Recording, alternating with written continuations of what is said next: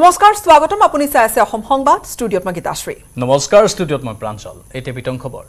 প্ৰাক্তন সাংসদ ৰাণী নৰহক তলব কৰিছে সিএম ভিজিলেন্সে কাইলৈ সিএম ভিজিলেন্সৰ কাৰ্যালয়ত হাজিৰ হ'ব লাগিব প্ৰাক্তন সাংসদ গৰাকী 2013 চনৰ সাংসদ পুঁজিৰ ধন লুণ্ঠনৰ অভিযোগ ৰাণী নৰহৰ বিৰুদ্ধে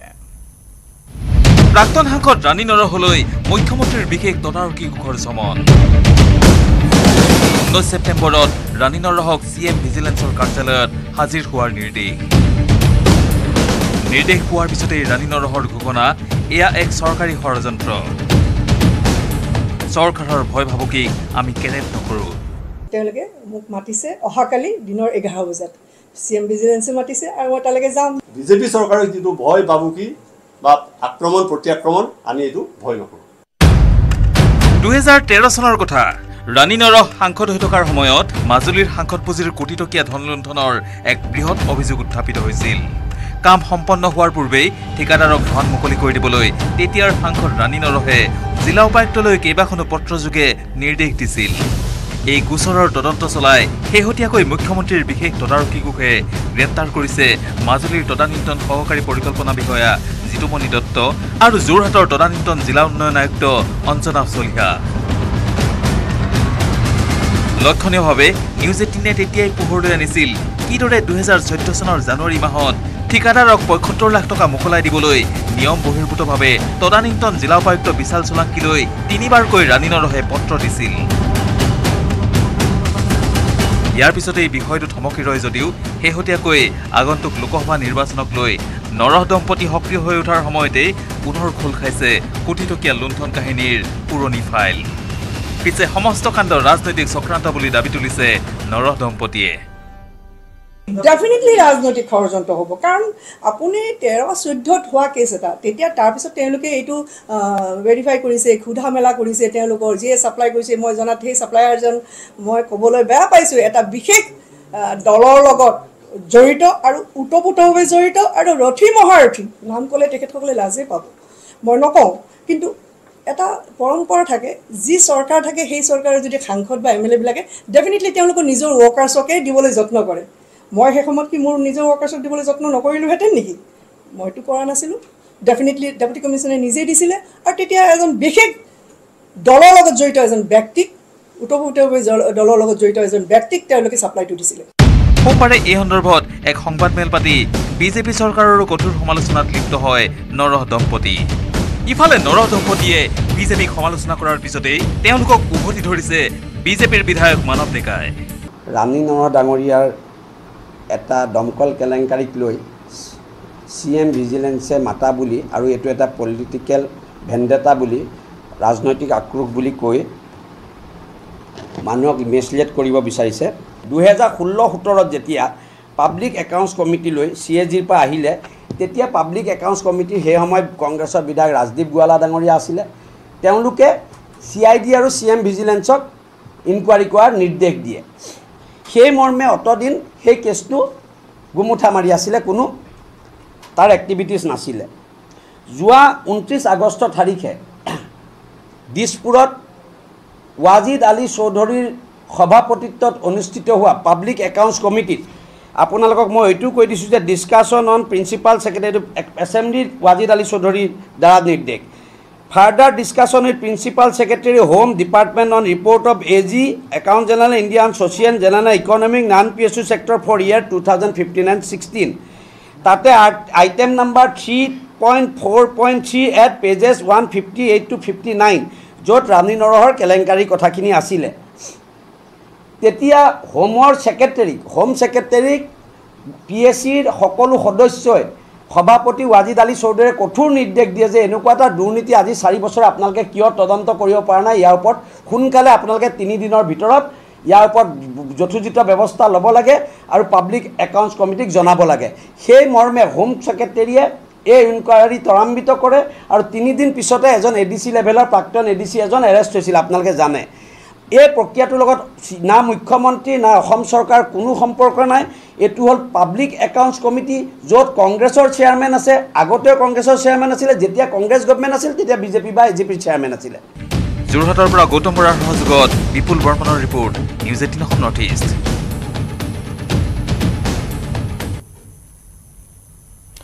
ধুবুৰী আৰক্ষীৰ জালত 3 সাইবাৰ অপৰাধী এজন লোকৰ একাউণ্ট হ্যাক কৰিছিল 3 অপৰাধী আৰু একাউণ্ট হ্যাক কৰি কাটিছিল তাৰ পিছতে ফ্লাইটৰ টিকট এটা এজেন্সিৰ একাউণ্ট এটা হ্যাক কৰিছিল আৰু ফ্লাইটৰ টিকট সেই একাউণ্টৰ জৰিয়তে কাটিছিল ভুক্তভোগী শুভম প্ৰসাদৰ এজাহাৰৰ ভিত্তিতে অভিযান চলিল আৰক্ষীৰ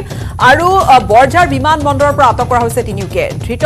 ঢেকিয়াজুলিৰ সন্দীপ পাৰি ইফালে আছে লগতে ইবনে আলম খান আৰু ধৃত উদালগুৰিৰ অমৰজিৎ মদক বিভিন্ন জনৰ একাউণ্ট হ্যাক কৰাৰ অভিযোগ তেওঁলোকৰ বিৰুদ্ধে আছে তিনিওজনৰ লগতে কিন্তু আৰু কেইবাজনো জড়িত হৈ থাকিব পাৰে বুলিও সন্দেহ আছে সকলোৰে একাউণ্ট হ্যাক কৰি ক্ৰয় কৰিছিল প্লেনৰ টিকট আৰু লগতে সেয়াই নহয় বিমানৰ টিকট ক্ৰয় কৰাই নহয় তাৰ লগতে কৰিছিল অনলাইন যোগে বজাৰো ধৃত তিনিওজনক লৈ তেওঁলোকে ইতিমধ্যে যেহেতু ধৰা পৰিছে বিমানবন্দৰত গুৱাহাটী বিমানবন্দৰত ধৰা পৰিছে তাৰপিছত ধুবুৰীলৈ লৈ গৈছে আৰক্ষী থানাত বৰ্তমান তিনিওজনকে আৰক্ষীয়ে জেৰা অব্যাহত ৰাখিছে ধুবুৰী সদৰ আৰক্ষী থানাত मेरा अकाउंट से 8,600 कितना रुपया वो लोग काटा है प्लेन का टिकट काटा है वो लोग का एक था जिसका टिकट नाम में किया हुआ है संदीप पारिक बोल के एफआईआर तो हमने नहीं दिया जो मेरा जिससे मैंने पोर्टल लिया वो लोग सब किया है कब टिकट काटा है आपका शनिवार का बात है ये सॉरी हाँ शनिवार का काटा है शनिवार को काटा है एक्चुअली 3 बंदा को कहाँ से पकड़ा है गुवाहाटी से शायद एयरपोर्ट से वो लोग पकड़ा है उसका आईपी टेक करके उसके बाद उसको और बादल এইখিনিতে সময় হৈছে সমু বাণিজ্যিক বিৰতিৰ সাধাৰণ স্টিল এনে কই পৰে মাইথন স্টিল এনে কই পৰে ধম কই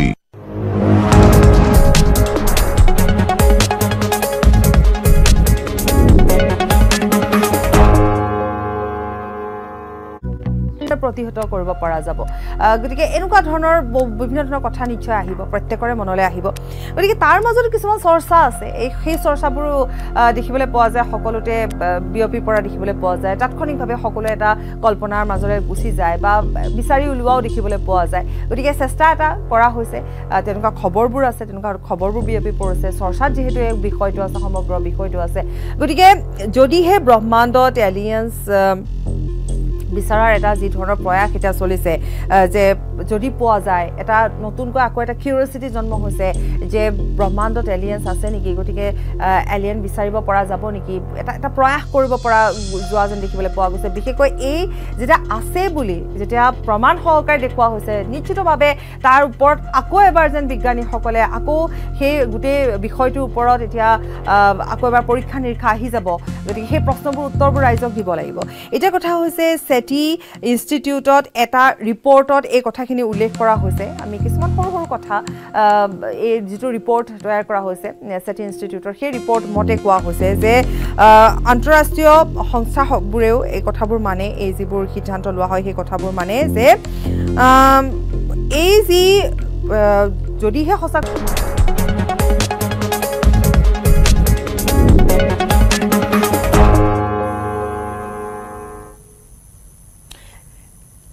মেহেক শৰ্মাৰ হত্যাকাণ্ডক লৈ ক্লুলেছ ডিব্ৰুগড় আৰক্ষী এছআইটিৰ সপ্তাহজোৰা তদন্তৰ পিছতো কিন্তু সংগ্ৰহ হোৱা নাই পৰ্যাপ্ত তথ্য প্ৰমাণ তদন্তৰ ক্ষেত্ৰত এখোজ আগুৱাই যেন দুটা খোজ পিছুৱাবলগীয়া হৈছে তদন্তকাৰী বিষয়াই ডিব্ৰুগড়ৰ মেহেক শৰ্মা হত্যাকাণ্ড ক্লুৰ অভাৱত মন্থৰ গতিৰে তদন্ত হত্যাকাণ্ডৰ তদন্তৰ বাবে গঠিত এছআইটিয়ে সপ্তাহজোৰা তদন্ত লাভ কৰিব পৰা নাই বিশেষ একো সফলতা পাছৱৰ্ডৰ অভাৱত এতিয়াও খুলিব পৰা নাই মেহেকৰ আইফোন যাৰ বাবে ৰহস্য হৈ আছে সমগ্ৰ ঘটনাটো তদন্তকাৰীয়ে ফৰেনচিকলৈ পঠিওৱাৰ বাবে যুঁজা কৰিছে আইফোনটো আজিজৰ ফোন পঠিওৱা হ'ব সাইবাৰ ক্ৰাইম বিভাগলৈ বিগত 7 দিনত বকুল বাইপাছলৈ গৈ আৰক্ষীয়ে বহুবাৰ বিচাৰি ফুৰিছে ক্লু সংগ্ৰহ কৰিছে দুই এখন দোকানৰ সিসিটিভিত ৰেকৰ্ড হৈ থকা ঘটনাৰ দিনাৰ ভিজুৱেল কিন্তু সেই সমূহ ভিজুৱেলৰ পৰা কোনো তথ্য গোটাবলৈ সক্ষম হোৱা নাই তদন্তকাৰী বিষয়া দুখন বাহনো বিচাৰি চলাথ কৰিছে তদন্তকাৰী এছআইটিয়ে কিন্তু বাহন দুখনৰো এই পৰ্যন্ত লাভ কৰা নাই কোনো সন্ধান ইয়াৰ মাজতে ডিব্ৰুগড় সদৰ থানালৈ মাতি আনি অভিযুক্ত আজিজ আহমেদ উৰফে মুন্নাৰ পত্নী আৰু মাতৃৰ ভাষ্য সংগ্ৰহ কৰিছে আৰক্ষীয়ে মেহেকৰ বায়েক আৰু মাতৃৰ ভাষ্যও সংগ্ৰহ কৰিছে আৰক্ষীয়ে সম্প্ৰতি 7 দিনৰ আৰক্ষীৰ জিম্মাত আছে অভিযুক্ত আজিজ আহমেদ এনে অৱস্থাত তদন্ত প্ৰক্ৰিয়াৰ অগ্ৰগতিলৈ চাই পুনৰ আৰক্ষীয়ে আজিজক নিজৰ জিম্মাত বিচৰাটো প্ৰায় খাটাং এতিয়া প্ৰশ্ন হৈছে সঠিক তথ্য প্ৰমাণৰ অভাৱতেই ৰহস্যৰ আৱৰ্ততেই থাকি যাব নেকি ডিব্ৰুগড়ৰ মেহেক শৰ্মাৰ হত্যাকাণ্ড মেহেকৰ পৰিয়ালৰ সপক্ষে সম্ভৱ হ'বনে ন্যায়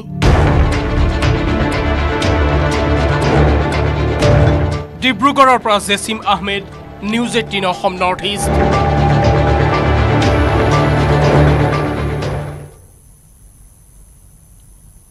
অৱশেষত কাৰণ দৰ্শোৱাৰ জাননী দিয়াৰ পিছতে বিত্তীয় অনিয়মত নাম সাঙুৰ খোৱা অসম সাহিত্য সভাৰ প্ৰাক্তন তিনিগৰাকী বিষয়ববীয়া দেওবাৰে উপস্থিত হ'ল অসম সাহিত্য সভাৰ মুখ্য কাৰ্যালয়ত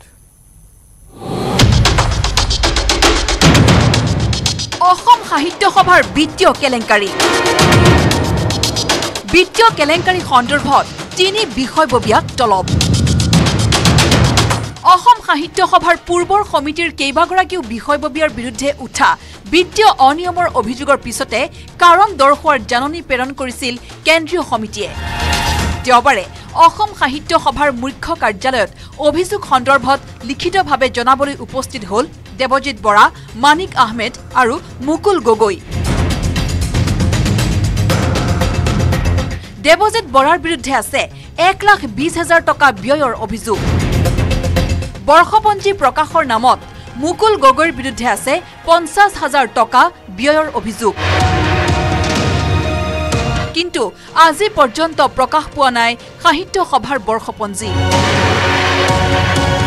মানিক আহমেদৰ বিৰুদ্ধে আছে সংবিধান উলংঘা কৰি বিভিন্ন বঁটাৰ ধন ব্যয় কৰাৰ অভিযোগ সমগ্ৰ বিষয়ক লৈ প্ৰতিক্ৰিয়া প্ৰকাশ অসম সাহিত্য সভাৰ উপ সভাপতি ডাক্তৰ গিৰীশ সন্দিকৈৰ তিনিজন লোকক দোষী সাব্যস্ত তেওঁলোকৰ কাৰণ দৰ্শোৱাৰ জাননী জাৰি কৰিছিলে আৰু তিনিজনক তেখেতসকলৰ যেহেতু প্ৰধান সম্পাদকে তেখেতসকলৰ নামবিলাক উল্লেখ কৰিছিলে গতিকে তেখেতসকলক স্পষ্টীকৰণৰ কাৰণে মতা হৈছিলে আৰু তিনিজন আজি আহি তেখেতৰ লিখিত তেখেতসকলৰ যিটো ক'বলগীয়া সেইখিনি লিখিতভাৱে দি হৈছে আৰু মুকুল গগৈ ডাঙৰীয়া দেৱজিৎ বৰা ডাঙৰীয়া আৰু মানিক আহমেদ ডাঙৰীয়া তিনিজন আহিছিলে আনহাতে সাহিত্য সভাৰ গুৱাহাটী কাৰ্যালয়ৰ পৰা ফাইল চুৰি কাণ্ডৰ বিতৰ্কৰ মাজতে পাণবজাৰ থানাই সোধপোছৰ বাবে মাতিছে সাহিত্য সভাৰ কৰ্মচাৰী আৰু বিষয়ববীয়া তদন্ত সমিতিৰ সদস্য অজিত শৰ্মা মিহিৰ বৰুৱা আৰু কৰ্মচাৰী কনক ডেকাৰ বিৰুদ্ধে গোচৰ দুদিন পূৰ্বে মৃত্যু হোৱা কৰ্মচাৰী ক্ষীৰোদ মুদৈৰ পত্নীৰ ইফালে বিত্তীয় অনিয়মত জড়িত থকাৰ অভিযোগত গাননিক মহোদৰ তালুকদাৰক বাধ্যতামূলক ছুটি দিছে অসম সাহিত্য সভাই মৌচুমী শৰ্মা বৰুৱাৰ ৰিপৰ্ট News 18 Assam Northeast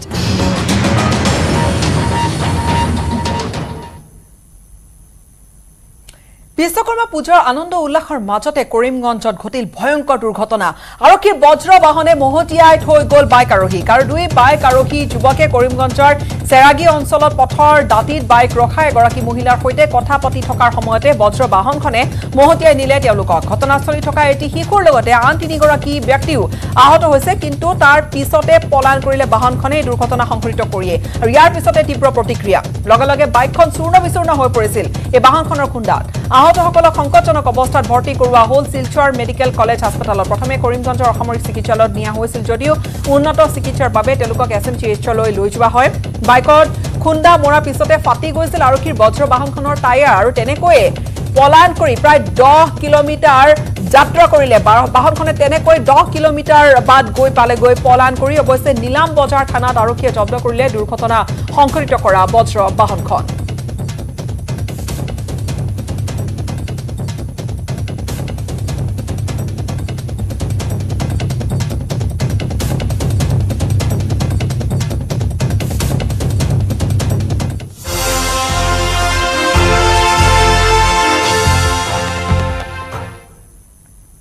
পুৰণা সংসদ ভৱনত অন্তিম দিনৰ বাবে অনুষ্ঠিত হ'ল অধিৱেশন সোমবাৰৰ পৰা আৰম্ভ হ'ল সংসদৰ 5 দিনীয়া বিশেষ অধিৱেশন ঐতিহাসিক সংসদ ভৱনত অনুষ্ঠিত হয় অধিৱেশনৰ প্ৰথম দিনৰ কাম-কাজ ঐতিহাসিক সংসদ ভৱনত অন্তিম দিনাৰ সদন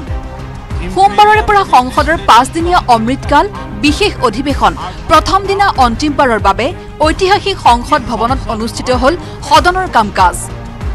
ঐতিহাসিক সংসদ ভৱনৰ অন্তিম দিনাৰ অধিৱেশনত প্ৰথমে ভাষণ দি দেশৰ সংসদৰ ৭৫ বছৰীয়া যাত্ৰা সম্পৰ্কত মন্তব্য কৰি প্ৰধানমন্ত্ৰী মোদীয়ে ক'লে এয়া ভাৰতীয় গণতন্ত্ৰৰ স্বৰ্ণীল যাত্ৰা সংসদৰ পুৰণি ভৱনে আমাক সদায়ে উৎসাহ যোগাই থাকিব हम भले नए भवन में जाएंगे लेकिन पुराना भवन भी ये भवन भी आने वाली पीढ़ियों को हमेशा हमेशा प्रेरणा देता रहेगा स्वर्णिम यात्रा का एक महत्वपूर्ण अध्याय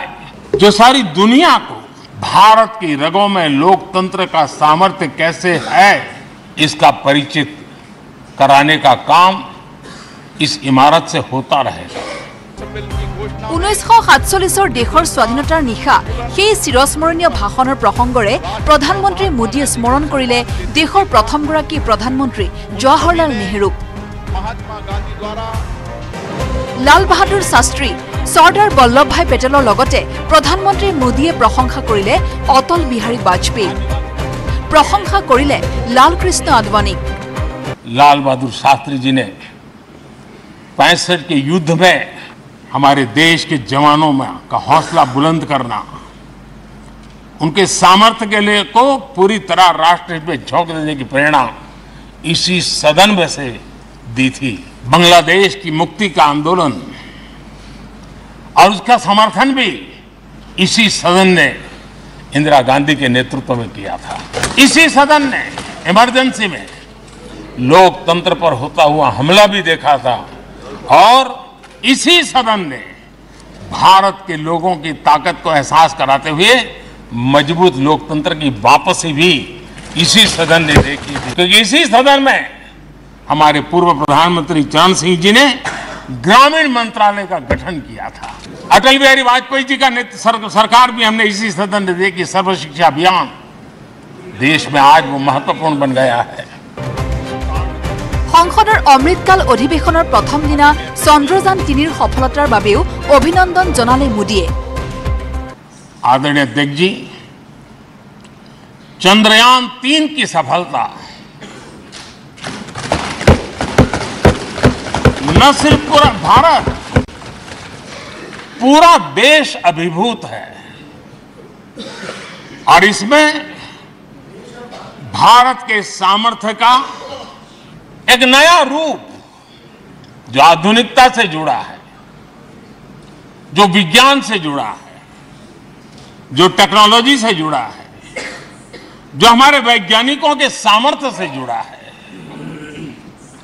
जो 140 करोड़ देशवासियों के संकल्प की शक्ति से जुड़ा हुआ है देश और दुनिया पर एक नया प्रभाव पैदा करने वाला है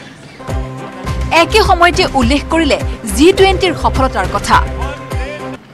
आज G20 की सफलता को भी आपने सर्वसम्मति से सराहा है मैं मानता हूं देशवासियों का आपने गौरव बढ़ाया है मैं आपका आभार व्यक्त करता हूं G20 की सफलता 140 करोड़ देशवासियों की है ये भारत की सफलता है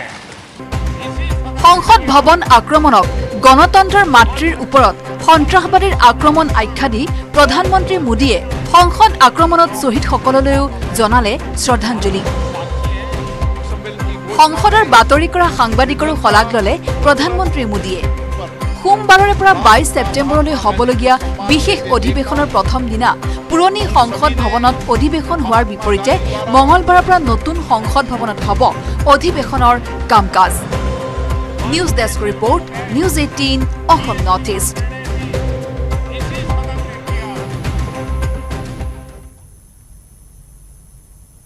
অসমৰ মুখ্যমন্ত্ৰী ডক্টৰ হিমন্ত বিশ্ব শৰ্মালৈ ছিংগাপুৰৰ সন্মানীয় লি কুৱান ইউ এক্সচেঞ্জ ফেলোশ্বিপ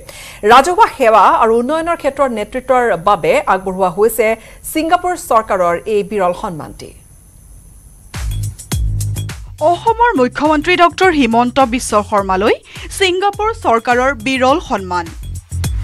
ৰাজহুৱা সেৱা আৰু উন্নয়নৰ ক্ষেত্ৰত উৎসৰ্গীকৃত নেতৃত্বৰ বাবে ডক্টৰ হিমন্ত বিশ্ব শৰ্মালৈ আগবঢ়োৱা হৈছে ছিংগাপুৰৰ সন্মানীয় লি কুৱান ইউ এক্সচেঞ্জ ফেলোশ্বিপ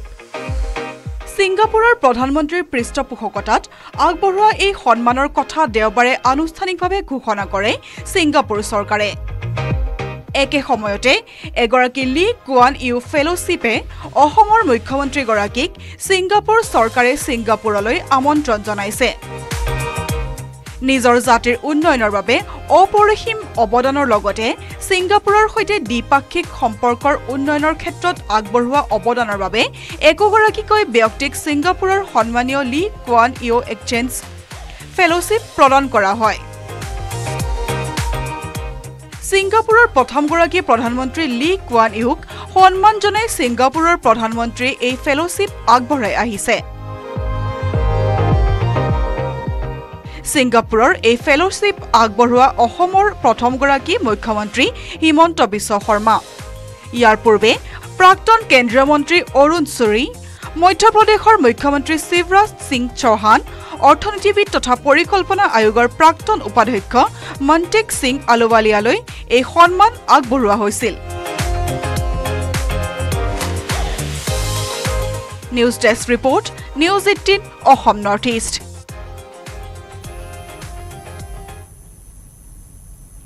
বিৰোধী ঐক্যমঞ্চ ইণ্ডিয়াৰ ওপৰত এক মুখ্যম আঘাত CPIMৰ আগন্তুক লোকসভা নিৰ্বাচনত কেৰালা আৰু পশ্চিমবংগত ইণ্ডিয়াৰ সৈতে আসন বুজাবুজি নকৰে বাওপন্থী দলটোৱে দুইখন ৰাজ্যত সবল গণভিত্তি থকাৰ বাবে ইণ্ডিয়াৰ সৈতে আসন বুজাবুজি কৰিব বিচৰা নাই CPIMে বাওপন্থী দলটোৰ এই সিদ্ধান্তত স্বাভাৱিকতে অস্বস্তিত পৰিছে ইণ্ডিয়াৰ নেতৃত্ব বিৰোধী মঞ্চ ইণ্ডিয়াক মুখ্যম আঘাত বাওপন্থীৰ পশ্চিমবংগ কেৰালাত ইণ্ডিয়াৰ লগত নাথাকে CPM নিজাববীয়াকৈ প্ৰাৰ্থী দিব দুইখন ৰাজ্য বিজেপিক প্ৰতিহত কৰাৰ বাবে এইবাৰ গঠন কৰা হৈছে বিৰোধীৰ ঐক্যমঞ্চ ইণ্ডিয়া বিজেপি বিৰোধী সকলো ৰাজনৈতিক দলক অন্তৰ্ভুক্ত কৰি গঠন কৰা এই ইণ্ডিয়াই ইতিমধ্যে বিপদত পেলাইছে বিজেপি প্ৰতিখন ৰাজ্যতে বিজেপিক প্ৰতিৰোধ কৰিবৰ বাবে উমৈহতীয়া প্ৰাৰ্থী প্ৰক্ষেপৰ সিদ্ধান্ত গ্ৰহণ কৰিছে ইণ্ডিয়াই এনে তৎপৰতাৰ মাজতে CPIMে লোৱা এক সিদ্ধান্তই অস্বস্তিত পেলাইছে সন্মিলিত বিৰোধী শক্তিটো কিয়নো আগন্তুক লোকসভা নিৰ্বাচনত পশ্চিমবংগ আৰু কেৰালাত নিজ প্ৰাৰ্থী দিব বাওপন্থী দলটোৱে পশ্চিমবংগত কোনো কাৰণতে তৃণমূল কংগ্ৰেছৰ সৈতে মিত্ৰ পাশত আবদ্ধ নহয় CPIM নকলেও হয় যে পশ্চিমবংগত CPIMৰ আছে বিশেষ সাংগঠনিক ভিত্তি ৰাজ্যখনত অধিক সময় শাসনত আছিল CPIM এনে প্ৰেক্ষাপটত ইণ্ডিয়াত অন্তৰ্ভুক্ত হলে পশ্চিমবংগত বহু আসনত CPIMে বুজাবুজি কৰিব লাগিব তৃণমূল কংগ্ৰেছৰ সৈতে যি বুজাবুজি CPIMৰ বাবে সুবিধাজনক নহব বুলি অনুমান কৰিছে বাওপন্থী দলটোৱে ইফালে কেৰালাতো হেকেই পৰিবেশ বৰ্তমান কেৰালাত ক্ষমতাত থকা CPIMে ইণ্ডিয়াত থাকি কংগ্ৰেছ বা আন্দোলনৰ লগত আসন বুজাবুজি কৰিব লাগিব যিটো হলে কেৰালাৰ কেইবাখনো আসন এৰি দিব লাগিব কংগ্ৰেছ বা আন দলসমূহক এনে নিমিলা অংকৰ বাবে দুইখন ৰাজ্যত ইণ্ডিয়াৰ পৰা আঁতৰি প্ৰাৰ্থিত্ব প্ৰদানৰ চিন্তা চৰ্চা কৰিছে CPIMে অৱশ্যে এই সন্দৰ্ভত ইণ্ডিয়াৰ নেতৃবৰ্গই কোনো প্ৰতিক্ৰিয়া প্ৰকাশ কৰা নাই যদি CPIM নিজৰ স্থিতিত অটল থাকে তেনেহলে দুইখন ৰাজ্যত কিছু বিপদ আৰু অস্বস্তিত পৰিব ইণ্ডিয়াৰ নেতৃবৰ্গ অৱশ্যে এই সন্দৰ্ভত প্ৰকৃত দৃশ্যপট স্পষ্ট হ'বলৈ আৰু কিছুদিন অপেক্ষা কৰিব লাগিব news desk report news 18 Assam north east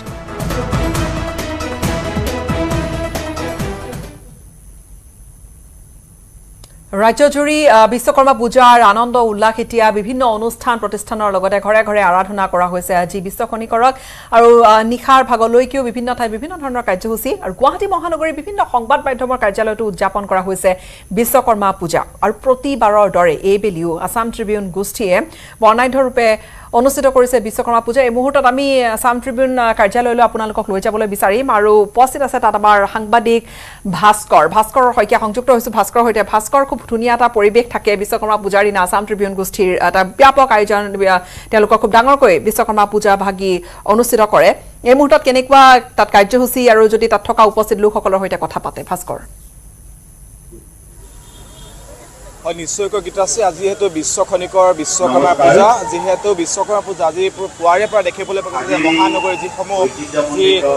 সংবাদ মাধ্যমৰ কাৰ্যালয়সমূহ আছে কাৰ্যালয়সমূহত যথেষ্ট উলহ মালহেৰে বিশ্বকৰ্মা পূজা দেখিবলৈ পোৱা গৈছিল আৰু আনহাতে সংবাদ মাধ্যমৰ যিসমূহ কাৰ্যালয় আছে সেইসমূহে নহয় আন যিসমূহ কাৰ্যালয় আছে বা অফিচ কাছাৰীসমূহ আছে সকলো তেনেধৰণৰ বিশ্বকৰ্মা পূজা দেখিবলৈ পোৱা গৈছিল মই বৰ্তমান উপস্থিত আছোঁ আছাম ট্ৰিবিউনৰ কাৰ্যালয়ত আছাম ট্ৰিবিউন দৈনিক অসম পৰিৱেশৰ যি কাৰ্যালয় আছে সেই কাৰ্যালয়ত মই উপস্থিত আছোঁ সমগ্ৰ পৰিৱেশ দেখাবলৈ চেষ্টা কৰিম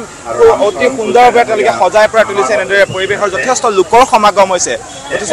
লোকৰ সমাগম হৈছে এই যি বিশ্বকৰ্মা পূজা চাবলৈ বিশ্বকৰ্মা পূজা চাবলৈ যথেষ্ট লোকৰ সমাগম হৈছে আৰু তেওঁলোকে এনেদৰে সকলো লোক আহি বিশ্বকৰ্মা পূজা উপভোগ কৰিছে লগতে যি আছাম ট্ৰিবিউনৰ কাৰ্যালয় আছে তাত নাম পাৰ্টিৰ তেওঁলোকে যি নাগাৰ নাম পাৰ্টিক তেওঁলোকে আমন্ত্ৰণ কৰিছে আৰু আমাৰ নাগাৰ নামৰ দলসমূহে খন্তেক সময়ৰ পিছতে যি নাগাৰ নাম প্ৰদৰ্শন কৰিব আমি ইয়াত যিসমূহ লোক উপস্থিত আছে তেওঁলোকৰ সৈতে কথা পাতিবলৈ যত্ন কৰিম তেওঁলোকৰ মনৰ বাৰ্তা জানিবলৈ যত্ন কৰিম বিশ্বকৰ্মা পূজাৰ দিনা তেওঁলোকে বিশ্বকৰ্মাৰ কেনেদৰে পূজা অৰ্চনা কৰিছে আমি সেই বিষয়ে জানিবলৈ যত্ন কৰিম প্ৰথমে আমি সমগ্ৰ পৰিৱেশ দেখুৱাই ল'ব বিচাৰিছোঁ কিমান যথেষ্ট মানুহৰ সমাগম হৈছে এই আছাম ট্ৰিবিউনৰ যি কাৰ্যালয় যথেষ্ট উলহ মালহেৰে পালন কৰিছে তেওঁলোকে চাৰিওফালে ৰঙীন লাইটেৰে তেওঁলোকে গোটেই পৰিৱেশটো সুসজ্জিত কৰি ৰাখিছে তাৰ পৰিৱৰ্তে দেখা পোৱা গৈছে তেওঁলোকে যথেষ্ট লোকৰ সমাগম আৰু এক কথাত ক'বলৈ গ'লে এক ৰমক জমক পৰিৱেশৰ সৃষ্টি হৈছে গীতাশ্ৰী আমি তেওঁলোকৰ সৈতে কথা পাতিবলৈ যত্ন কৰিম যিহেতু বিশ্বকৰ্মা পূজা আপোনালোকে এই বিশ্বকৰ্মা পূজা চাবলৈ আহিছে ৰাইজক আজি কি ক'ব বিচাৰিব বিশ্বকৰ্মা পূজা আজি এনে চাব আহিছোঁ ভাল লাগিছে গধূলি ওলালে এনেও টাইম পাছ হৈ যায় আজি আমাৰ পুৰণা পূজা 17 তাৰিখ হয় এবাৰ 18 তাৰিখ হৈছে 4 বছৰ মূৰে মূৰে ভাল লাগে এনে আমি নাগৰা বজাৰটো খুবেই ভাল পাওঁ আগতো এনেদৰে পূজা চাবলৈ আপোনালোকে ইয়ালৈ আহিছিল আগতেও আহিছোঁ আজিও আহিছোঁ এনেও প্ৰতি বছৰে আহোঁ চাওঁ ভাল লাগে নাগৰাও চাই আমি বহুত ভাল পাওঁ ঘৰত উদযাপন কৰিছে নাই এবাৰ পূজা ঘৰত এনে আমি সৰু সুৰাকৈ কৰিছোঁ এনে আমি নৰ্মেলি ঘৰত কৰোঁৱে পূজা বুলি ক'লে আমি চব পূজাই কৰোঁ এনে আমাৰ হিন্দুৰ পৰম্পৰা কৰি আহিছোঁ আৰু কৰোঁ বুলি আশা কৰোঁ পূজাটো চবেই কৰি ভাল পায় ধন্যবাদ জ্ঞাপন কৰিছোঁ আৰু আন যিসকল লোক আছে বা যি যুৱক যুৱতীসকলে অহা দেখিবলৈ পোৱা গৈছে আমি তেওঁলোকৰ সৈতে কথা পাতিবলৈ যত্ন কৰিম বাইদেউ যিহেতু আজি বিশ্বকৰ্মা পূজা চাবলৈ আহিছে কি ক'ব ৰাইজক কি বাৰ্তা দিব আজি বিশ্বকৰ্মা পূজাৰ দিনা আজিতো ভালেই লাগিছে বিশ্বকৰ্মা পূজা প্ৰত্যেক বছৰত এবাৰ আহে আৰু নতুন গামা যিবোৰ বস্তু ধুই মেলি ধুনীয়াকৈ পূজা চূজা কৰোঁ আৰু আজিও আমি ওলাই আহিছোঁ চাবলৈ এয়া সপৰিয়ালে ওলাই আহিছে হয় সপৰিয়ালে ওলাই আহিছোঁ কেনেকুৱা অনুভৱ বাইদেউ আছাম ট্ৰিবিউনৰ কাৰ্যালয়ত ইমান সুন্দৰকৈ তেওঁলোকে বিশ্বকৰ্মা পূজা উদযাপন কৰিছে বছৰে তেওঁলোকে পাতে আমি শিলপুখুৰীতে থাকোঁ আহোঁ আমি সদায় চাবলৈ এতিয়া প্ৰসাদো ল'লোঁ এয়া ধন্যবাদ জ্ঞাপন কৰিছোঁ এনেদৰে দেখা পোৱা গৈছে যিসকল লোক আহিছে তেওঁলোকে সমগ্ৰ পৰিৱেশ তেওঁলোকে উদযাপন কৰিছে তেওঁলোকে সমগ্ৰ পৰিৱেশ চাইছে আৰু কেনেদৰে বিশ্বকৰ্মা পূজা উদযাপন কৰে তেওঁলোকে সমগ্ৰ পৰিৱেশ উপভোগ কৰিছে গীতাশ্ৰী হয় ভাস্কৰ তেওঁলোকৰ সৈতেও কথা পতা কণ শিশুকো আমি দেখিবলৈ পাইছোঁ নিশ্চয়কৈ যথেষ্ট কণ শিশুসকলে আচলতে ক'বলৈ গ'লে এক কথাত ক'বলৈ গ'লে যিসকল সমূহ সপৰিয়ালে এনেদৰে বিশ্বকৰ্মা পূজা উদযাপন কৰিবলৈ আহিছে বিশ্বকৰ্মা পূজা চাবলৈ আহিছে আছাম ট্ৰিবিউনৰ কাৰ্যালয়ত আমি যিসকল কণ শিশু আছে আমি তেওঁলোকৰ সৈতেও কথা পাতিবলৈ যত্ন কৰিম যিহেতু যথেষ্ট কণ শিশু তেওঁলোকৰ কেনেদৰে তেওঁলোকৰ কথা মনৰ কথা জানিবলৈ যত্ন কৰিম ভাইটি তোমাৰ পৰা জানি বিশ্বকৰ্মা পূজা চাই কেনেকুৱা লাগিছে ইয়াত ভাল লাগিছে তুমি কাৰ লগত আহিছা এইফালে চোৱা এইফালে কাৰ লগত আহিছা সপনাৰ লগত কেনেকুৱা লাগিছে ইয়াত বিশ্বকৰ্মা পূজা ইমান লাইট জ্বলি আছে কি ক'বা ভাল লাগিছে এনেদৰে শিশুসকলেও আনন্দ কৰিছে এনেদৰে বিশ্বকৰ্মা পূজাত যিসকল লোক আহিছে শিশুসকল আহিছে বা যুৱক যুৱতীসকলক নিশ্চয়কৈ আৰু আলোকসজ্জাৰে খুব সুন্দৰ এটা পৰিৱেশ তাত আছাম ট্ৰিবিউনত এই ধৰণৰ প্ৰতি বছৰ তেওঁলোকে এটা পৰম্পৰা ধৰি ৰাখিছে আৰু আছাম ট্ৰিবিউন গোষ্ঠীৰ এই বিশ্বকৰ্মা পূজা ভাগ এইবেলি ব্যতিক্ৰম হোৱা নাই একেধৰণে তেওঁলোকে আয়োজন কৰিছে ধন্যবাদ আমি বিদায় লৈছোঁ আপোনাৰ প্ৰভাস্কৰ ধন্যবাদ আমাক পৰিৱেশ আপুনি দেখুৱালে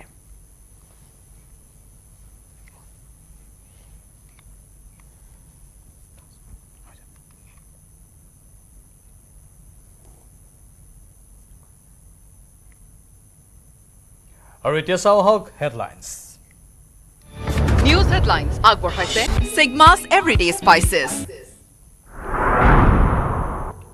কংগ্ৰেছ নেত্ৰী ৰাণী নৰহক চিএম ভিজিলেন্সৰ তলব মঙলবাৰে চিএম ভিজিলেন্সত হাজিৰ হ'ব লাগিব প্ৰাক্তন সাংসদগৰাকী 2013 চনৰ সাংসদ পুঁজিৰ ধন লুণ্ঠনৰ অভিযোগ সমগ্ৰ বিষয়টোক ৰাজনৈতিক ষড়যন্ত্ৰ আখ্যা ৰাণী নৰহৰ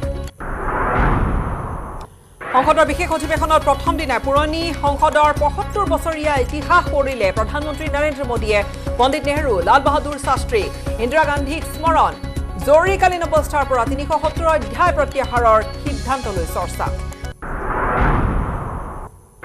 পশ্চিম কাৰ্বি আংলং জিলাৰ পুথখাৰীত অঘটন, পুখুৰীত গা ধুবলৈ গৈ ৩ ছাত্ৰীৰ সলিল সমাধি, ৩ কণমানি ছাত্ৰীৰ মৃত্যুত সমগ্ৰ অঞ্চলটোত শোকৰ ছাঁ, মৃত দুগৰাকী ছাত্ৰীৰ যমজ ভগ্নী।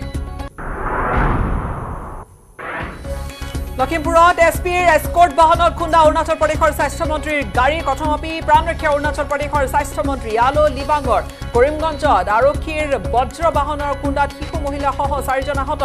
আৰক্ষীয়ে জব্দ কৰিছে দুৰ্ঘটনা সংঘটিত কৰি পলায়ন কৰা বজ্ৰ বাহনখন। ৰাজ্যজুৰি বিশ্ব খনিকৰ বিশ্বকৰ্মাক আৰাধনা, উদ্যোগ ব্যৱসায়িক প্ৰতিষ্ঠানৰ লগতে প্ৰতি ঘৰতে আয়োজন বিশ্বকৰ্মা পূজাৰ, কামাখ্যাৰ বিশ্বকৰ্মা মন্দিৰত ভক্তৰ ভিৰ। News headlines আগবঢ়াইছে Sigma's Everyday Spices.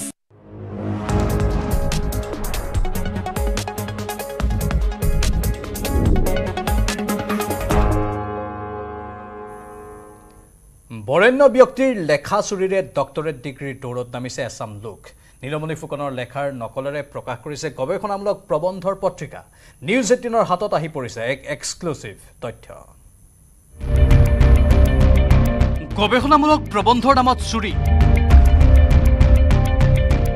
Nilmani Phukan, Amartya সেনৰ দৰে বৰেণ্য ব্যক্তিৰ লেখা চুৰিৰে ডক্টৰেট ডিগ্ৰীৰ দৌৰত নামিছে এছাম ধুৰন্ধৰ। জনৈক শফিকুৰ ৰহমান নামৰ এগৰাকী কলেজ শিক্ষকৰ সম্পাদনাত প্ৰকাশ পাইছে নীলমণি ফুকনৰ লেখাৰ নকলেৰে গৱেষণামূলক প্ৰবন্ধৰ পত্ৰিকা। নিউজ 18ৰ হাতত পৰিছেহি ISBN থকা ফ্ৰেম নামৰ এখন পত্ৰিকাৰ ভলিউম 4 ইছ্যু 1 সংখ্যাটো। গুৱাহাটী মহাবিদ্যালয়ৰ অধ্যাপক ডক্টৰ শফিকুৰ ৰহমানৰ সম্পাদনাত প্ৰকাশ পোৱা এইখন ভিন্ন ক্ষেত্ৰৰ গৱেষণামূলক প্ৰবন্ধৰ পত্ৰিকাখনত প্ৰকাশ পাইছে জনৈক গৱেষক ছাত্ৰ ত্ৰিদীপ দত্তৰ নামত এটা প্ৰবন্ধ, সুমথিৰা বৰণীয়া এটি কণ্ঠস্বৰ। নকলেও হ'ব, এইটো লেখা জ্ঞানপীঠ বঁটা বিজয়ী নীলমণি ফুকনৰ এটা লেখা। হীৰেণ গোহাঁইৰ সম্পাদনাত প্ৰকাশ পোৱা সাগৰতলীৰ শংখ গ্ৰন্থখনত প্ৰকাশ পোৱা লেখাটোৰ হুবহু নকল প্ৰকাশ পাইছে জনৈক গৱেষক ছাত্ৰ ত্ৰিদীপ দত্তৰ নামত। হীৰেণ গোহাঁইও সম্পাদনাৰ ধৃষ্টতা নকৰি হুবহু প্ৰকাশ কৰা কবি নীলমণি ফুকনৰ লেখাটি ডক্টৰ শফিকুৰ ৰহমানৰ সম্পাদনাৰ ফ্ৰেমত প্ৰকাশ হৈছে ত্ৰিদীপ দত্তৰ নামত। ফ্ৰেম নামৰ এইখন পত্ৰিকা প্ৰকাশ হৈছে গুৱাহাটীৰ কাজিৰঙা প্ৰিণ্টিঙত। একেই ঘটনা সংঘটিত হৈছে উৰিষ্যাৰ উৎকল বিশ্ববিদ্যালয়ৰ বুৰঞ্জী বিভাগে প্ৰকাশ কৰা উৎকল হিষ্টৰিকেল ৰিচাৰ্চ জাৰ্নেলৰ 2023 চনৰ জানুৱাৰীত প্ৰকাশ পোৱা এখন গৱেষণামূলক প্ৰবন্ধৰ পত্ৰিকা।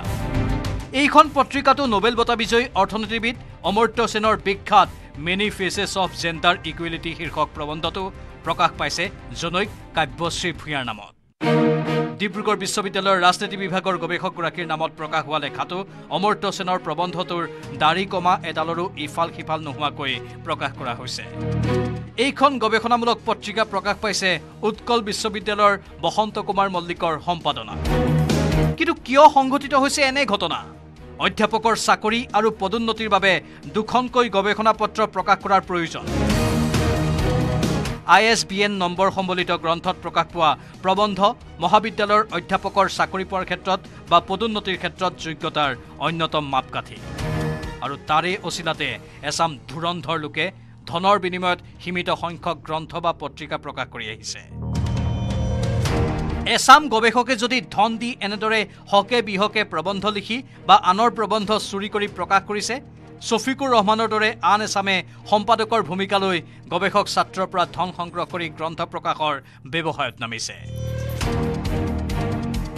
কিন্তু এছাম গৱেষক ছাত্ৰৰ নীলমণি ফুকন, অমৰ্ত্য সেনৰ দৰে বৰেণ্য ব্যক্তিৰ লেখা চুৰিৰে বিষয়টো বিদ্যৎ সমাজৰ মাজত কুম্ভিলক বৃত্তিৰ প্ৰসংগটো জল জল পট পট কৰি তুলিছে।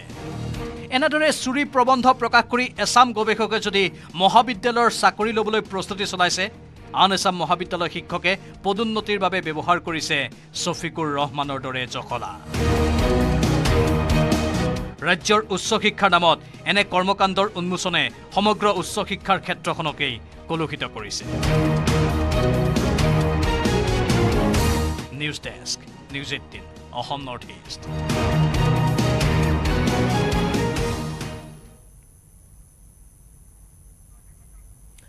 মঙ্গলদৈত মাইক্ৰ ফাইনেন্সৰ আজব কাণ্ড মাইক্ৰ ফাইনেন্সৰ কৰ্মচাৰীয়ে ঋণ প্ৰদানৰ বাবে অন্য পুৰুষৰ সৈতে কাগজে কলমে বিয়া পতাই দিলে অবিবাহিত মহিলাক বিবাহিত সজাই প্ৰদান কৰা হৈছে লোন মঙ্গলদৈত মাইক্ৰ ফাইনেন্সৰ ঋণৰ নামত আজব কাণ্ড অবিবাহিতা মহিলাক বিয়া পতা দেখুৱাই মোকলালে ঋণৰ ধন সোমাল ভুৱা গিৰিয়েকৰ একাউণ্টত ঋণৰ কিস্তি বিচাৰি নথি অহাৰ পাছতেই মহিলাৰ হাহাকাৰ জনৈক অজয় শইকীয়াই এককালীন সাহায্য দিয়াৰ প্ৰস্তাৱ দি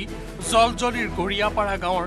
অবিবাহিতা মহিলা কিৰণ কলিতাৰ পৰা নিছিল ভোটাৰ কাৰ্ড বছৰ দিয়েকৰ পাছত সেইগৰাকী কিৰণ কলিতাই পালে ঋণৰ কিস্তি বিচাৰি ফাইনেন্স কোম্পানীয়ে দিয়া চিঠি মোক তাপে এখন এটা ল'ৰা আমাৰ ঘৰৰ কাষৰ ল'ৰা এটা লৈ গৈছে যে এখন ফটো কাৰ্ড লৈ গৈছে বাইদেউ তোমাক আকা হেৰি দিম এককালীন সাহায্য দিম হেৰিখন দিছোঁ ফটো কাৰ্ডখন দিছোঁ সেইটো বুলি মই ফটো কাৰ্ডখন দিছিলোঁ যিহেতু আৰু মই খবৰ লোৱা নাই তেওঁলোকে হেৰি কৰিখিনি দি দিছে মোক ডকুমেণ্টছখিনি দি দিছে আৰু মই চোৱা নাই নহয় যেতিয়া যি একমাহমান হ'ল যে নটিছখন তাত আহি গৈছে ঋণৰ কিস্তি বিচাৰি দিয়া চিঠি পাই হাহাকাৰ লগা কিৰণ কলিতা উপস্থিত হ'ল সত্যা মাইক্ৰ কেপিটেল লিমিটেড নামৰ মাইক্ৰ ফাইনেন্স কোম্পানীত খা খবৰ কৰোঁতে কিৰণ কলিতাই জানিব পাৰিলে ঋণৰ নামত চলি থকা আজব কাণ্ড ঋণৰ নথিপত্ৰত চহী এটাও নাই কিৰণ কলিতাৰ ফটো কিন্তু অবিবাহিত কিৰণ কলিতাৰ ভুৱা স্বামী ডিম্বেশ্বৰ ডেকাৰ বেংক একাউণ্টত সোমাইছে ঋণৰ ধন ডিম্বেশ্বৰ ডেকা কোন চিনিয়ে নাপাওঁ গতিকে এনেকৈ জইন কৰিবলৈ পইচাটো দি দিলে তেতিয়া কৈছে বাইদেউ আপোনাৰ ডকুমেণ্টছ দিছে না মই ডকুমেণ্টছ দিছোঁ কোনোবা এজন মানুহক দিছোঁ মই এককালীন সাহায্য দিম বুলি কৈছে অজয় শইকীয়াই যে এককালীন সাহায্য দিম বাইদেউ তুমি এটা ফটো হেৰিখন দিছোঁ কাৰ্ডখন দিছোঁ সেনেকৈ দিছিলোঁ মই কিৰণ কলিতাৰ পৰা সবিশেষ জানিব পাৰি জনৈক চন্দন বৰ্মনৰ ওপৰত সমস্ত দুখ জাপি দিলে সত্যা মাইক্ৰ কেপিটেল লিমিটেড কৰ্তৃপক্ষই ৰাজহুৱা মিটিংখন হৈ যাওঁতে অজয়ে কৈছে মোৰ ওপৰত কিয় মিটিং পাতিলে সি মতিয়ত খাই খানা হেৰি কৰি উৎপাত কৰিছে ঘৰত আহি তাৰ ঘৰত আমি একো ক'ব লগা নাই যেতিয়া আমাৰ ঘৰত ভুলনি কৰিলে তেতিয়া আমাৰ লাইনটো কাটি দিলে দেউতাকক মাৰিব গৈছে যাওঁতে তাৰপিছত গাঁও বন্ধাহঁতক আমি জনালোঁ গাঁও মুৰণিক জনাওঁতে তাৰপিছত তেওঁ ফোন কৰি দিওঁতে আমাৰ কাম নহ'ব আজিও যদি সেনেকৈ কৰে আমি থাকিব লাগিব নে নালাগে সেইকাৰণে আমি ইয়াতে আহি এখন এজাহাৰ দি থৈ গৈছোঁ চন্দন বৰ্মনৰ ওপৰত দুখ জাপি দিয়ে গা এৰা দি সত্যা মাইক্ৰ কেপিটেল লিমিটেডে হেঁচা অব্যাহত ৰাখিছে কিৰণ কলিতাৰ ওপৰত উপায় নাপাই আৰক্ষীৰ কাষ চাপিছে ভুক্তভোগী মহিলাগৰাকী মঙ্গলদৈৰ পৰা Nabajyoti Mahanta news 18 Assam north east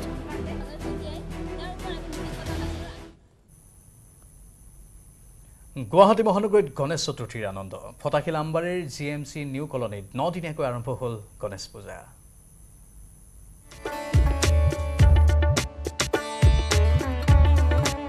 30 foot উচ্চতাৰ গণেশৰ মূৰ্তি চন্দ্ৰযান আকৃতিৰ মণ্ডপ ভক্তৰ লগতে দৰ্শনাৰ্থীৰ আকৰ্ষণৰ কেন্দ্ৰবিন্দু হৈ পৰিছে মহানগৰীৰ ফটাকিলৰ GMC নিউ কলনীৰ গণেশ পূজা সোমবাৰে আনুষ্ঠানিকভাৱে বিশালকায় গণেশৰ মূৰ্তিটো মুকলি কৰে ৰাজ্যপাল গোলাপ চান্দ কাটৰিয়াই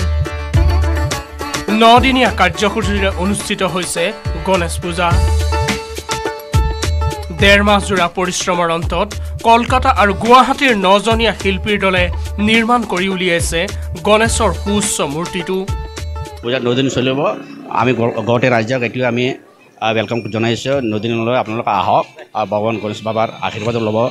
আৰু আমি ইয়াতে পূজাটো পাতি 37 বছৰৰ পৰা আমি পূজাটো পাতিছো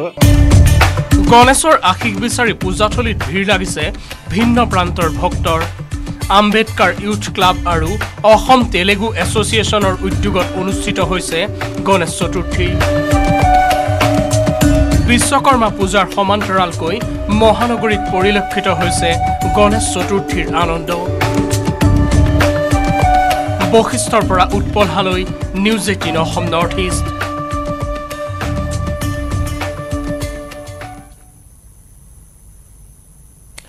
আদিত্য এলৱানে আৰম্ভ কৰিছে নিজৰ কাম-কাজ ইতিমধ্যে আদিত্য এলৱানে প্ৰেৰণ কৰিছে পৃথিৱীৰ চাৰিওফালে থকা অণু পৰমাণুৰ তথ্য গন্তব্যস্থান পোৱাৰ পিছতেই নিজৰ কাম আৰম্ভ কৰি দিছে আদিত্য এলৱানে বিজ্ঞানীৰ গৱেষণাত সহায় হোৱাকৈ আদিত্য এলৱানে পঠিয়াইছে পৃথিৱীৰ চাৰিওফালে ঘেৰি থকা অণু পৰমাণুৰ তথ্য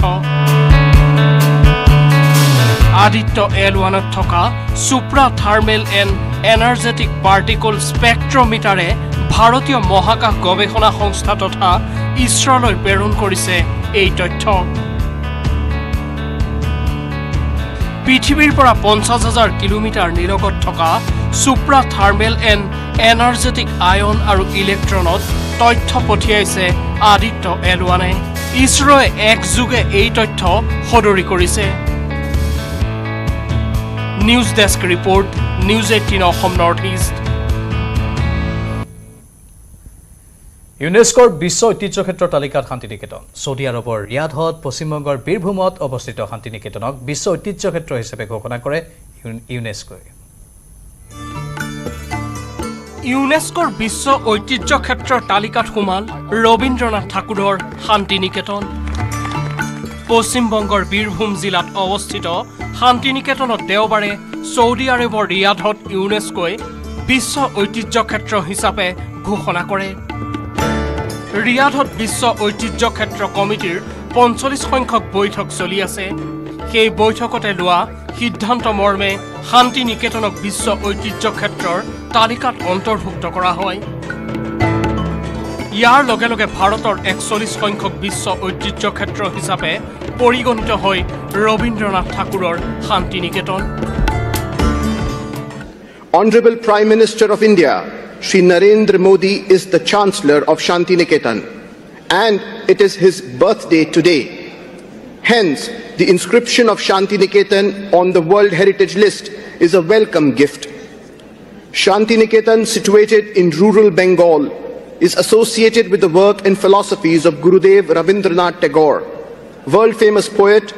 artist, musician, philosopher and recipient of the Nobel Prize in Literature 1913. Established initially as an ashram in 1863 by his father, Rabindranath Tagore began in 1901 its transformation into a residential school and a center for art based on the ancient Indian teaching system of Gurukul. His vision was oriented at the unity of humanity or Vishwa Bharati.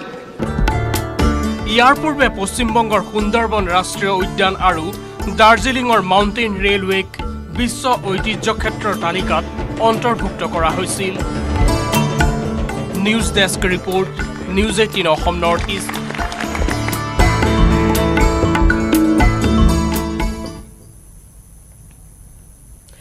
ৰাজ্যজুৰি উলহ মালহেৰে উদযাপন বিশ্বকৰ্মা পূজা পিছ পৰি নৰল Assam আৰক্ষীও police ৰিজাৰ্ভত বিশ্বকৰ্মাক আৰাধনা কৰি আৰক্ষীয়ে পূজা কৰিলে মাৰণাস্ত্ৰক সোমবাৰে দেশৰ ভিন্ন প্ৰান্তত অনুষ্ঠিত হ'ল বিশ্বকৰ্মা পূজা এয়া কামাখ্যা গেটত থকা উত্তৰ পূবৰ ভিতৰতে একমাত্ৰ বিশ্বকৰ্মা মন্দিৰ হিচাপে খ্যাত 1965 চনতে স্থাপিত এই মন্দিৰটোত পুৱাৰে পৰা দেখা গ'ল ভক্তৰ ভিৰ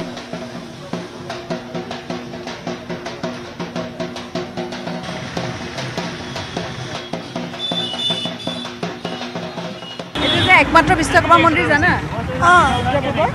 জানা বছৰত এনেকৈ শাৰী পাতি যাব লাগে প্ৰতি বছৰে আহোঁ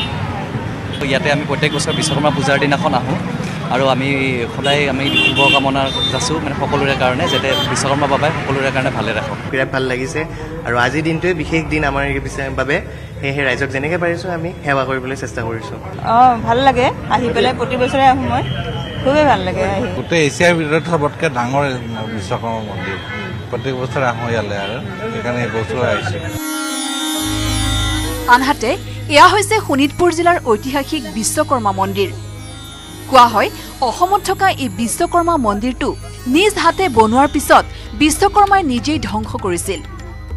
ঢেকিয়াজুলিৰ পৰা প্ৰায় 10 কিলোমিটাৰ দক্ষিণে শিঙৰি পাহাৰৰ কাষতে শিঙৰি চাহ বাগিচাৰ ভিতৰত এই ঐতিহাসিক ভগা মন্দিৰটো অৱস্থিত চাৰিওফালে চাহ বাগিচাৰ লগতে ওখ ওখ বিভিন্ন গছ গছনিৰে আৱৰা বিশ্বকৰ্মা মন্দিৰটোৰ আশে পাশে বহুতো ভঙা চিঙা শিলৰ ধ্বংসস্তূপ পৰি থকা দেখিবলৈ পোৱা যায় এই বিশ্বকৰ্মা মন্দিৰৰ সম্পৰ্কে লোকবিশ্বাস আছে যে অতীতত ঋষি শৃংগ মুনিয়ে লোকালয় এৰি গুপ্তভাৱে থাকি মহাদেৱ শিৱক আৰাধনা কৰিবলৈ ইচ্ছা কৰিছিল সেই কথা মহাদেৱক জনোৱাত মহাদেৱে বিশ্বকৰ্মাক মাতি আনি এটা মন্দিৰ সাজিবলৈ নিৰ্দেশ দিলে মন্দিৰ হোৱাত মহাদেৱে তাত গুপ্তভাৱে থাকি গুপ্তেশ্বৰ হ'ল কিছুদিনৰ পিছত মহাদেৱে বিশ্বকৰ্মাকো তাতে এটা মন্দিৰ সাজি থাকিবলৈ ক'লে বিশ্বকৰ্মাই 5 দিন খাটি এটা আটকধুনীয়া মন্দিৰ নিজলৈ বুলি নিৰ্মাণ কৰিলে মহাদেৱে মন্দিৰটো দেখি ক'লে মূৰটো বিশ্বকৰ্মাই এদিনতে সাজিলে আৰু নিজৰটো সাজিবলৈ 5 দিন ল'লে আৰু সাজিলেও ধুনীয়াকৈ এই কথাতে বেয়া পাই বিশ্বকৰ্মাই ঘৰ সাজি নাথাকো বুলি মন্দিৰটো ধ্বংস কৰি এৰি গুচি গ'ল আৰু তেতিয়াৰে পৰা মন্দিৰটো ভাঙি হেলনীয়া হৈ পৰি আছে শিলাখণ্ডবোৰ বুলি লোকবিশ্বাস আছে সিঙৰীৰ ঐতিহাসিক বিশ্বকৰ্মাৰ এই ভগা মন্দিৰটো দেশৰ ভিতৰতে একমাত্ৰ মন্দিৰ বুলি কোৱা হয় ইয়াত বিভিন্ন প্ৰান্তৰ দৰ্শনাৰ্থী আহি পূজা অৰ্চনা কৰে নিজৰ অস্তিত্ব ইয়াত আছে বুলি ভাবিয়ে নিশ্চয় বাবাৰ আশীৰ্বাদ ল'বলৈ আহিছে আৰু বহুতো দেখিব ৰাস্তাৰ ফালে বহুত নতুন নতুন মানুহে বাহন ক্ৰয় কৰিছে সেই নতুন ইয়াতে পূজা কৰিবলৈ আহিছে ঢেকিয়াজুলিৰ পৰা হৰেণ ভূমিজৰ সহযোগত মৌচুমী শৰ্মাবুৰৰ report news 18 Assam north east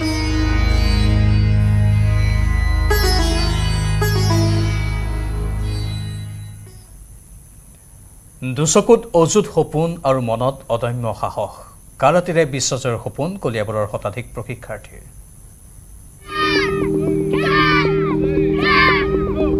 দুচকুত অযুত সপোন আৰু মনত অদম্য সাহস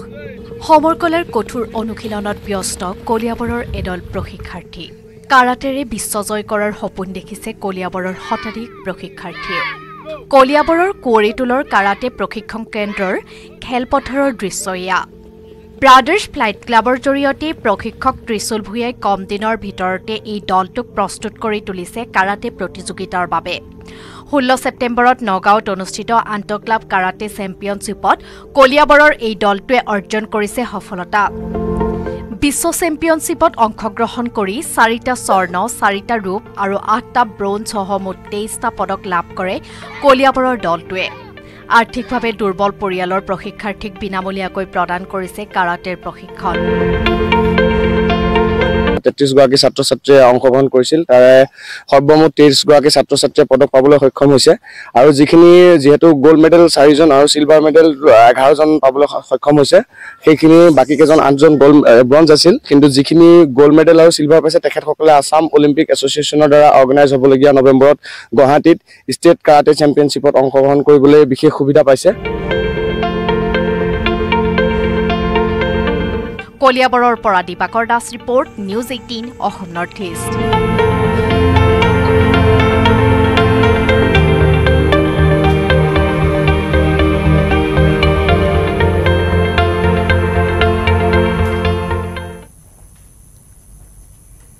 লখিমপুৰত অৰুণাচলৰ মন্ত্ৰীৰ বাহন হল দুৰ্ঘটনাত পতিত অৰুণাচলৰ স্বাস্থ্য মন্ত্ৰীগৰাকী এছপি আনন্দ মিশ্ৰৰ এস্কৰ্ট বাহনত খুন্দা মাৰিলে মন্ত্ৰীৰ বাহনখনে কথমপি প্ৰাণ ৰক্ষা পৰিছে অৰুণাচল প্ৰদেশৰ স্বাস্থ্য মন্ত্ৰী আলো লিবাঙৰ লালুকৰ পুখুৰীয়াত সংঘটিত হৈছে ভয়ংকৰ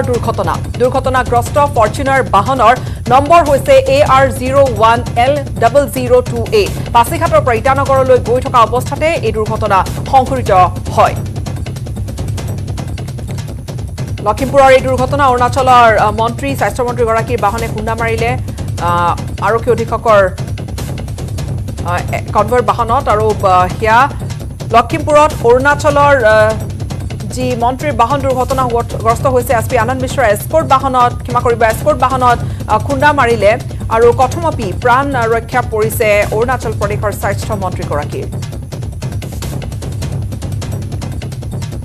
অৰুণাচলী গাড়ীয়ে মাৰিলে কাৰ গাড়ীত মাৰিলে এছপিৰ এস্কৰ্ট লগৰ মানে গাৰ্ডৰ লগত এছপিৰ গাৰ্ডৰ যোনখন গাড়ী আপোনালোক ইয়াতে আছিলে হয় বিশ্বকৰ্মা পূজাত অভিনেতা যতীন বৰা আহি আছে যতীন বৰাৰ নতুন ছবি ৰাঘৱ পল্টন বজাৰৰ পূজাথলীত টিম ৰাঘৱ গাড়ী চালকৰ সৈতে বিশ্বকৰ্মা পূজা যতীন বৰা নিশ্চিতা গোস্বামীও থাকে যতীন বৰাৰ সৈতে অভিনেতা হিৰণ্য দাসেও সংগ দিয়ে যতীন বৰা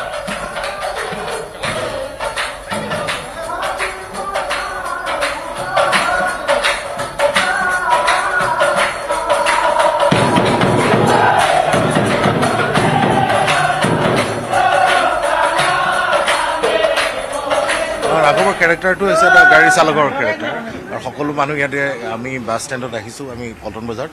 আমি এনেকুৱা পৰিৱেশত সকলো শিল্পী আহিছে আশীৰ্বাদ ল'বলৈ ৰাইজৰ পৰা আৰু মেক্সিমাম এতিয়া গাড়ী চালকেই আছে কেৰেক্টাৰটো গাড়ী চালক নিশ্চিত সকলো আহিছে আৰু সকলোৱে আশীৰ্বাদ কৰক 27 অক্টোবৰত আহি আছে ৰাঘৱ নামত অংশগ্ৰহণ কৰি হিৰণ্য দাই অংশগ্ৰহণ কৰিছে নিশ্চিত অংশগ্ৰহণ কৰিছে আপুনি আমি বিভিন্ন আৰু বহুত ক'ৰবাত যাম এতিয়া বিভিন্ন জেগাত যাম মই আজিৰ দিনটোত এই শুভ এই পবিত্ৰ দিনটোত সকলোলৈকে মই সেৱা জনাইছোঁ মই সম্ভাষণ জনাইছোঁ বাবা বিশ্বকৰ্মা যাতে সকলোকে আশীষ প্ৰদান কৰে তাকে আশা কৰিছোঁ আৰু আজিৰ দিনটোত ইয়ালৈ আহি এইকাৰণে এই আৰম্ভ কৰিছোঁ আমাৰ প্ৰমোচনৰ হেৰি আৰু বিশ্বকৰ্মা বাবা আমি ইয়াতে আশীৰ্বাদ লৈছোঁ এই কাৰণে কাৰণ ASTC আজি এই জেগাখিনি আমাৰ কাৰণে খুব বিশেষ জেগা কাৰণ চিনেমাখনে হৈছে গম পাইছে আপোনালোকে যে গাড়ী চালক এজনৰ ওপৰত আৰু তেওঁলোকৰ এটা ডাঙৰ দল আছে য'ত হিৰণ্য দাহঁতো আছে গতিকে এটা ডাঙৰ সেই ষ্টৰিটো তেনেকৈ আগবাঢ়ি গৈছে গতিকে আমি সেইকাৰণে যিসকলে ইমান কষ্ট কৰি গাড়ী চলাই আমাক অনা নিয়া কৰে আমাক সেইখিনি ফেচিলিটিজ দিয়ে তেওঁলোকে আজি সকলো ইয়াতে একগোট হৈ পেলাই আজি পূজাখন কৰিছে আৰু আমিও যে তেওঁলোকৰ লগত সমভাগী হ'বলৈ আমি যে সেইখিনি সুযোগ পাইছোঁ সেইটোৱে আমাৰ কাৰণে ডাঙৰ সাধাৰণ ষ্টীল এনেকৈ পৰে মাইথন ষ্টীল এনেকৈ পৰে ধমকৈ